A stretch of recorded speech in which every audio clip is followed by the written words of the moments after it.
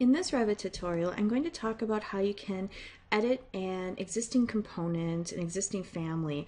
For example, like these fixed windows that I have. I'm looking at the side of my building right now, and these windows are looking fairly small. You know, maybe I'd like to make them a lot taller or something like that. Short of making a whole new family, which is certainly an option, I can come in and edit the type of window and change the one that I already have. To do that, I'm just going to select one of these windows, and then I'll come over to my Properties palette and select Edit Type. That's how we're going to go in and make changes. When I select Edit Type, it will bring up the Type Properties menu. I can see that the family of this window is fixed, and the type is 36 by 48. Really, all I'm interested in doing is changing the size here, but you'll see that you can actually change the materials and things like that as well.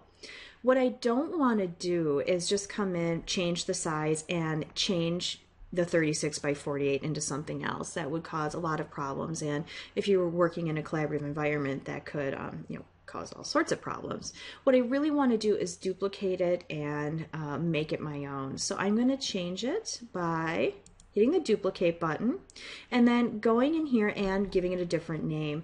I certainly don't want to make it a different size but have it named 36 by 48. That would be very confusing. So I'm going to maybe make it 36 inch by maybe 96. 36 by 96. Say OK.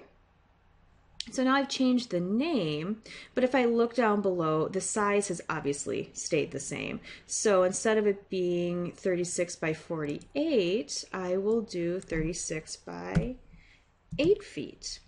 As I mentioned, I could go and change the material. Maybe I didn't want it glass. I could make it frosted or something like that, but I'll be getting into that in another video.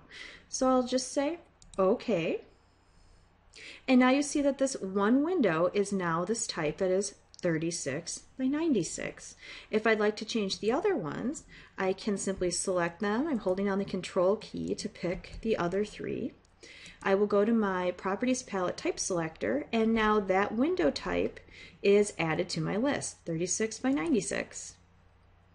And I have successfully edited this window type into something that I want for my project.